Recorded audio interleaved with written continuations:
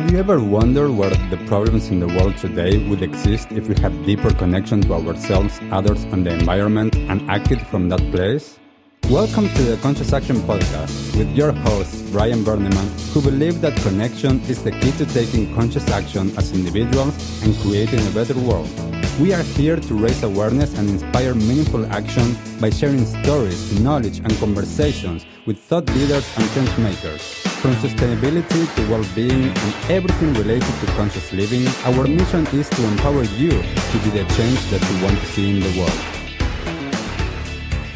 Welcome everyone to a new episode of the Conscious Action Podcast. I am Brian Berneman, your host. And for this episode, I wanted to explore the importance of spending time by ourselves.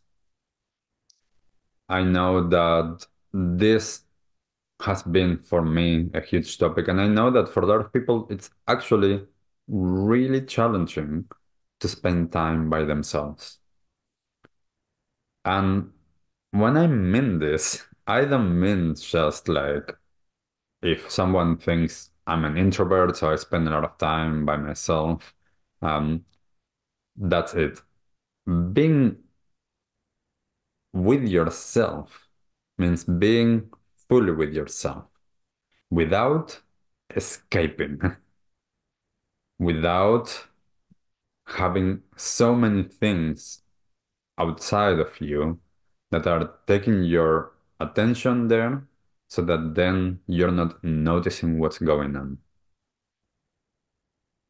I feel like all of us that we are alive, we need to learn how to be with ourselves, to develop a better relationship with ourselves, to develop a better relationship with our mind, with our body, with our feelings, our emotions, with our energy, with our spaces, so that then from that place we can start to be more in relationship with others and with those around us. We live in a society that mostly we haven't been taught how to be. We've been taught how to escape. We've been taught how to focus on things that are not here now, whether that is worrying about the past, being anxious about the future, creating multiple scenarios in our heads, watching TV, watching the, whatever news or social media or whatever it is that we do. We do all of these things in a way that is numbing us from our own experience. I know that when I was a kid, and I didn't know this at the moment, I was super disconnected from myself. I had no relationship with myself whatsoever. I was super stressed out. I was very anxious. I was very worried all of the time without knowing that that was what was happening. I remember my parents asking me a lot of times how I was, and I was always saying, I'm okay, I'm okay, I'm okay, I'm fine. Um, it wasn't until I started to go on my journey and reconnecting and re-remembering how to feel the energy in my body, my feelings, how to be with the thoughts that were showing up in my head, that I started to realize that I actually had no idea how I was feeling up until that moment. And partly it was because I wasn't taught how to be with that part of my experience, and also because I was doing so much stuff that there was no time to be. I was all of the time either at school or playing sports or doing different activities or watching TV, or once internet came to be a thing, then online. And it's not that we cannot do those things or that those things are bad. It's that because of the circumstances that I had with all of that, and I didn't have yet as a kid the tools to be with my experience as I was doing all of that, then I needed the space and the time to be alone, to reconnect, to be with myself, to be with all of the feelings, all of the emotions, to be with all of the parts of myself that I had neglected for a long time. I needed to spend that time because up until that moment, I didn't know how to do that. And this is partly why, even though I love my family and I love spending time with them, I decided to buy one-way ticket and to go and explore the world. But mostly I was exploring myself. I wanted to understand more and more how I was, who am I, and this ever-evolving being that I needed to spend more time and nurture myself and to understand myself better. This is why I also, at one point, I moved into the middle of the mountain to a Tibetan Buddhist retreat center. I wanted to keep on exploring myself, my being. And I know that sometimes, like, people have an understanding what self means, but it's easier just to say, spend time with myself rather than to spend time with this being. There's a lot that I have learned by reconnecting with myself, by having an amazing relationship with myself. This makes it so that I don't have to escape. I can choose to watch a movie. I can choose to watch a TV show. I can choose to go on holidays. I don't have to. I don't have to numb myself and to escape my reality by doing those things. The approach that we have when we do things and how present we are when we are doing things also dictates if what we are doing is a form of escapism or if it's a way of how we want to spend our time. I remember every time, every semester with all of my students at university that I talk about different things that can support self-care, and a lot of them say to take breaks.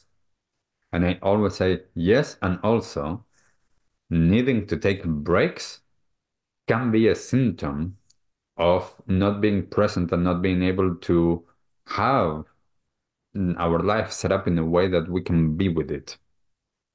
So it's not that going on a weekend getaway or going on holidays is not something that we can choose.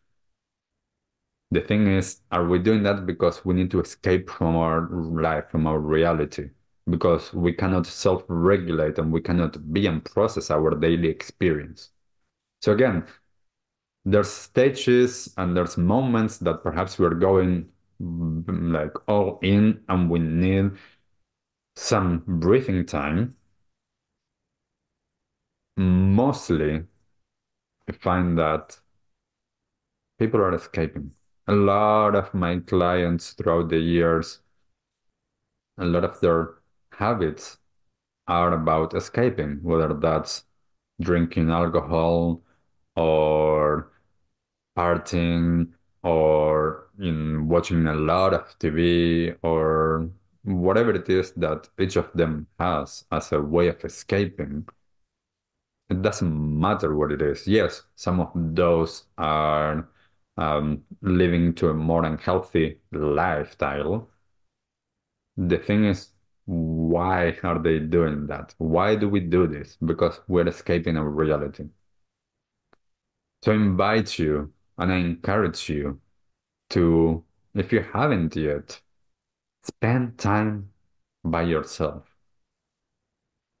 Get yourself to a place that you can develop a better relationship with your experience, with your thoughts, your feelings, your energy, your emotions, understanding what are the buttons that you have that people can push and trigger you. understanding how to feel everything, how to process the things that you weren't able to in the past. There's a lot of different tools, methodologies, techniques to support you on that. If you need some guidance with that, reach out. Let me know. I can even recommend you someone that might work for you, or I might be someone that can support you with that. But spend the time by yourself and see, notice the tendencies. Notice without judging, notice. Because when we don't have this relationship with ourselves, we're always going to seek out everything outside. We're going to want someone else to fill the void that we have, whether that's in friendships, in relationship, with work, with whatever it is that we're doing. A lot of that is in relationship. People are wanting someone to love them because they don't love themselves.